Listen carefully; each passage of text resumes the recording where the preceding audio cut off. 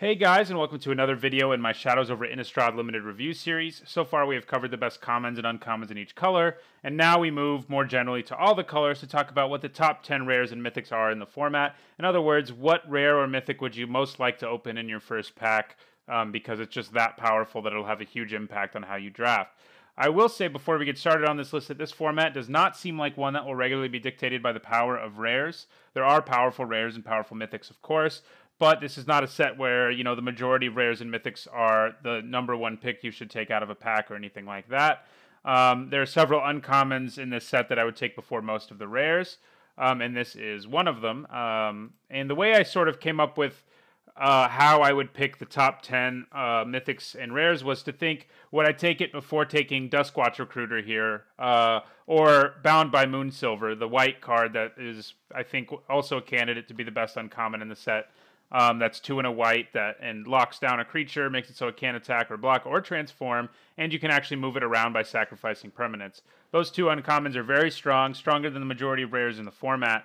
And so what I did was think, would I take this rare before either Duskwatch Recruiter or Bound by Moonsilver? And that's how I came up with this list. I do have one honorable mention because I feel like her absence from the list will make people think I'm crazy or something because she's a Planeswalker, but I have to say I would actually take either of the uncommons I just mentioned and a few others, especially if they're removal, over Nahiri the Harbinger in a vacuum in a world where she's not worth anything, of course, but she's a mythic, so she will be. And that's because I'm not overly impressed by Nahiri in limited, at least. For 4 mana, 4 mana for a Planeswalker is usually very good, but her abilities just aren't that great to me. Her ability to draw you a card if you discard a card can be good if you have a lot of cards with Madness, but if you don't have cards with Madness, it gets a lot worse. You're going to have a few probably if you're in red, of course, but still, there are definitely situations where that ability is not good. And the limitation placed on her removal, her only way of protecting herself is by removing a creature, is too great. She can exile enchantments, tapped artifacts, or tapped creatures. Her only being able to exile tapped creatures makes her pretty bad.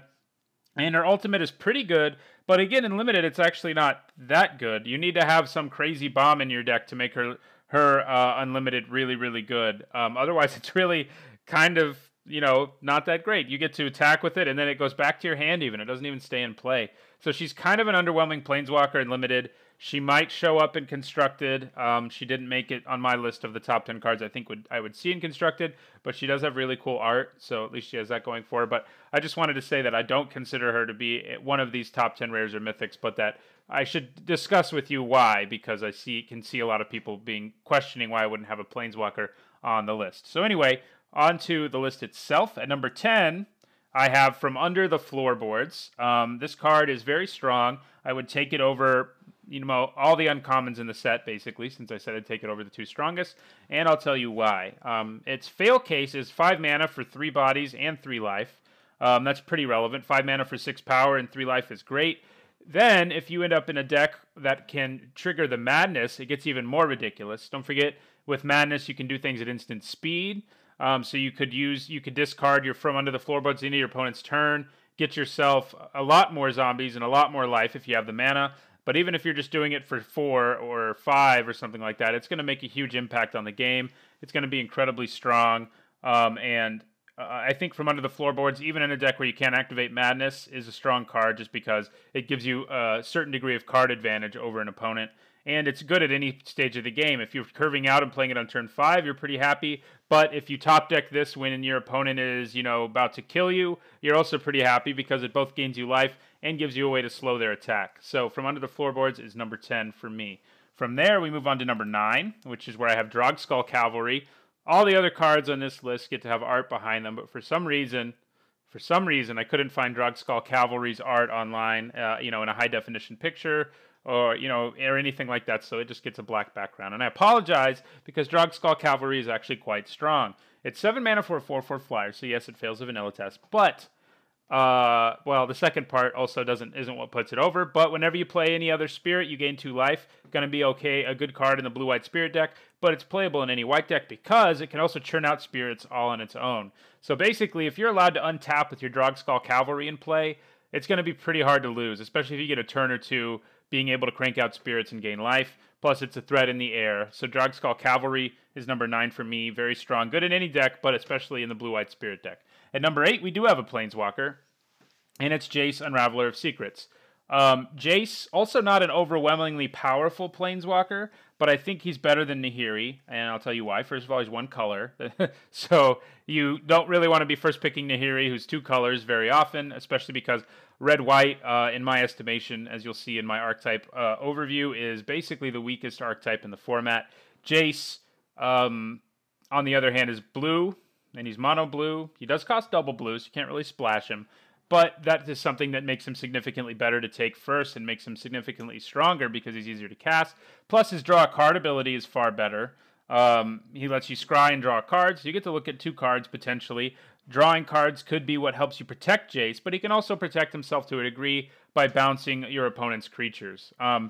And I think he's strong enough because if you play him and you have you have a couple creatures in play already, and your opponent can't get the Jace, you're just going to win the game on card advantage and card selection and bouncing things when you need to. And his emblem, if you get there, is also obviously very strong and limited, especially once you and your opponent are both in top deck mode. It's really going to hurt your opponent.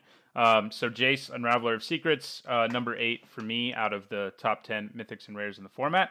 At number 7, we have Flameblade Angel, 6 mana for a 4/4 flyer. Already passes the vanilla test, but on top of that, it has whenever a source an opponent controls deals damage to you, or a permanent you control, you may have Flameblade Angel deal 1 damage to that source's controller.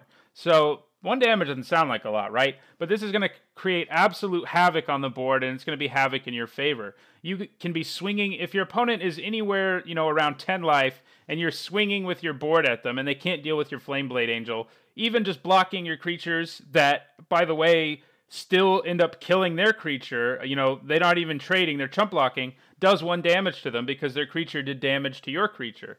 Additionally, if you're the one who's behind a little bit, playing your Flameblade Angels of 4/4 is great, and your opponent hurting themselves when they hurt you can get you back in the game. Obviously, this is a card that's at its best probably when you're sort of at parity, because it'll just break through that, and when you're ahead, it'll also just basically end the game. But Flameblade Angel is really strong just because of the amount of chaos it creates. It's going to make your opponent have to play a completely different game unless, they're at 20 and you're at 2 or something.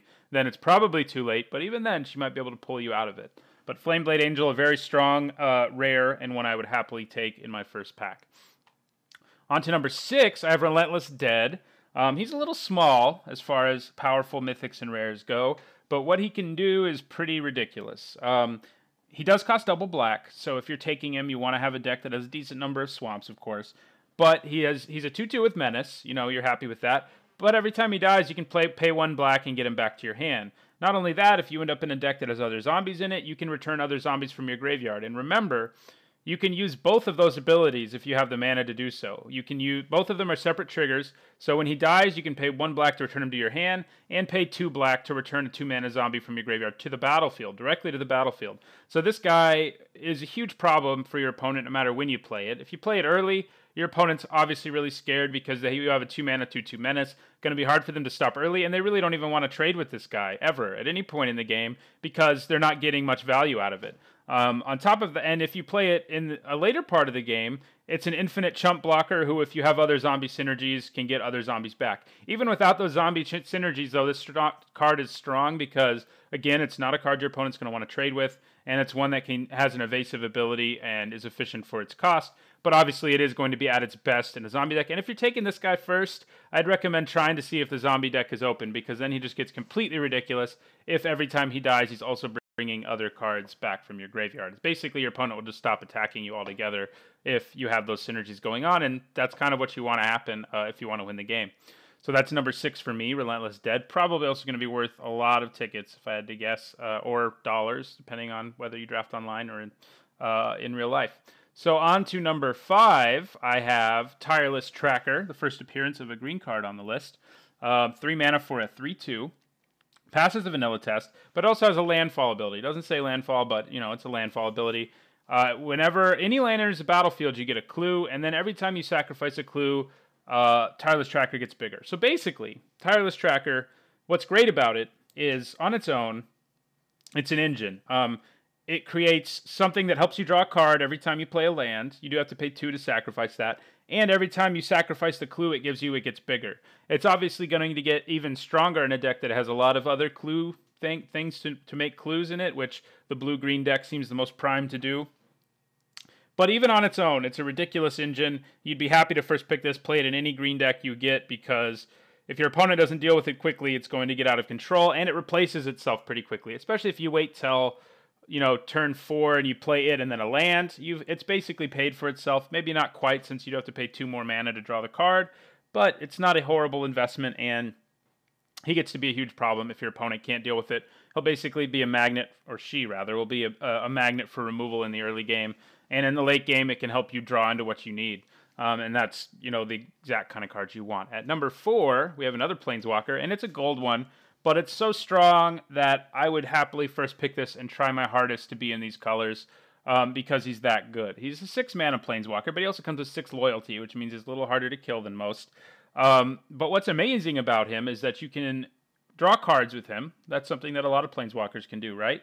Jace does it. But Sorin draws you a card, and on top of that, if that card has a converted mana cost of any kind, your opponent loses life equal to it.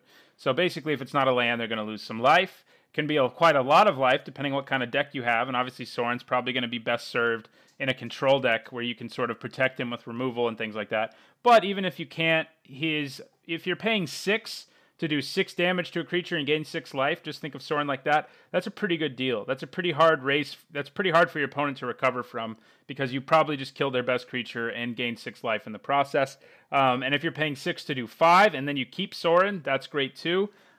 His ultimate's actually not that great, but his +1 and his -X are so good that that's basically what makes him make this list. I mean, his ultimate can be good, but, most games you're not going to have a ton of life, and neither is your opponent by the time you play Sorin, but it could happen. He does help you gain life after all, but that's also a -X ability, so you're not going to get to 9 counters very easily after you use it. But still, Sorin, very strong Planeswalker, but he's not the number 1 Planeswalker on this list. Number 1 Planeswalker I have is Arlen Cord.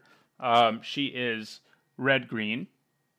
And I think red-green is one of the stronger archetypes, one of the more well-supported archetypes in the format. Again, I'll be talking more about these archetypes in the last video in my series, which will be out in a couple days on the archetypes. But I think red-green is one of the stronger ones, so that already gives Arlen Cord a leg up. On top of that, she's just really good.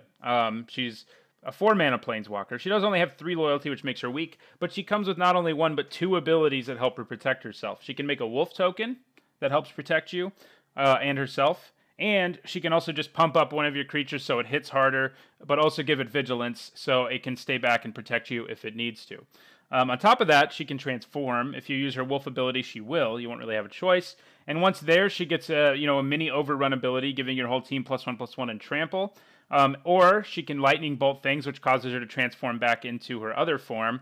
And she can also give you a pretty strong emblem, but again, her ultimate's not game-breaking or anything. But it's pretty good. It gives creatures you control haste, and they can, use sort of a fight effect. Tap to do damage equal to its power to a creature or player. So pretty strong. You do have to have creatures to make it work, but she does give you wolves in the meantime.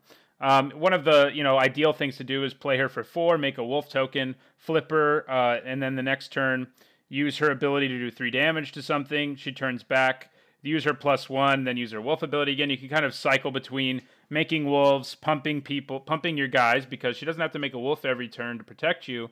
She can just pump a wolf she already made in some cases, and then going back and lightning bolting and going back and forth. And sometimes if you're going wide, you'll also just use her +1 and it'll just end the game right there. So Arlen Cord, the strongest of the Planeswalkers that were printed in Shadows over Innistrad, at least for limited purposes, and I would be happy to take her first.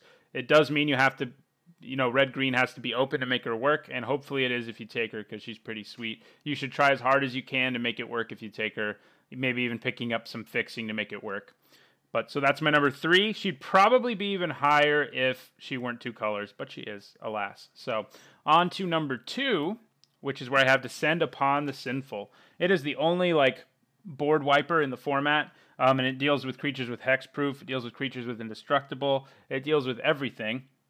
because they get exiled, which also means it's not going to help your opponent's delirium in any way. It won't help creatures have death triggers, which is, creatures have those. It won't help any of that happen. It is symmetrical, so it's going to hit your creatures. But the thing is, if you first pick Descend Upon the Sinful, you're building a control deck. And even if you end up not being able to build a control deck, when you know you have this in your deck or in your hand, you can play differently, get your opponent to overcommit, and just play this and destroy the board. It's the only board wiper in the format, like I said, and it's Mythic, so your opponent's really not going to be expecting it at all most of the time. I mean, if you play it in Game 1, they'll expect it in Game 2 and play a little differently. But on top of that, it has Delirium. If it wasn't already good enough, board sweepers are always pretty good, even at 6, because they just completely destroy the game and make things usually go in your favor. This really make sure it goes in your favor if you have Delirium, which isn't that hard to obtain. But it can potentially be difficult. But it's good even if you can't cast with Delirium. But if you have Delirium, which means I realize the reminder text isn't there, that you have cards with at least 4 different types in your graveyard. You also get a 4/4 white angel creature token. So it nukes your opponent's board while giving you something, which makes it even more ridiculous. So Descend Upon the Sinful is number 2 for me. Every time I open that in first pack, I'll take it. And there's not much else to that. There is, however, a number 1, a card that I think is actually better than Descend Upon the Sinful, and that is Archangel Avacyn. So probably not a big surprise, since at least after you saw numbers 2 and 3, you're probably like, well, Avacyn's probably, above both of these. And she is. She's ridiculous because she's a 5-mana 4/4 flying and vigilance. So Sarah Angel, a card that was very good in its own day. But on top of that, she also has Flash. Throw that in there so you can fly her in and have her kill an opponent's creature. And guess what, by the way, she's not going to die in the process either, because even if it would have been a trade, because she gives all your creatures indestructible until end of turn. So you can declare all sorts of crazy blocks to deal with your opponent's Alpha Strike and then play Avacyn. You can play her in response to removal. You can play her in response to a lot of things. You can just flash her in if you have to, if you just want to start beating down on your opponent. And that's just incredible. On top of that, if that wasn't enough, she can transform if one of your creatures dies who isn't an angel. And she turns into Avacyn the Purifier, which does 3 damage to each other creature and each opponent. Sometimes you're not going to want her to transform, especially if you're a more aggressive deck. Avacyn fits into any white deck, obviously, because she might blow up your own creatures. But something to keep in mind is, even if she does transform, if you're under control of when she's transforming, you can do 9 damage to your opponent that turn if they don't have anything. That's almost half their life, because this does damage to your opponent, too. Sometimes it can just end the game because you just bolted them to the head and swung for 6. And potentially wipe their board in the process if that wasn't enough, or at least, wiped a good amount of their board. So Archangel Avacyn, pretty crazy. By the way, interesting combo that does in fact exist is that because you're never going to get 2 of these. If you do, you're a bad person, I guess, because they're mythics. But once Avacyn flips to Avacyn the Purifier, in response to that, you can flash in your second Archangel Avacyn, because they're not, even though they're the same person, technically, they're not the same named creature, so that you can have both Archangel Avacyn and Avacyn the Purifier and play at the same time. So you can flash in your second Archangel Avacyn when your first one's trigger goes on the stack to do 3 damage to everything and save all your creatures. So, that's never going to happen. But the fact is, alone, even if you only have 1 Archangel Avacyn, she's going to be an incredible card, and a very powerful card. At any stage of the game, she'll completely change the game in your favor, and that's what makes her the best rare or mythic in Shadows of Innistrad Limited. That's my list. Let me know what you think of it in the comments. If there's a card you think I left out, a card you think I overrated, let me know. And don't forget to like the video. That helps, get the video seen by more people, which motivates me to make more content. This is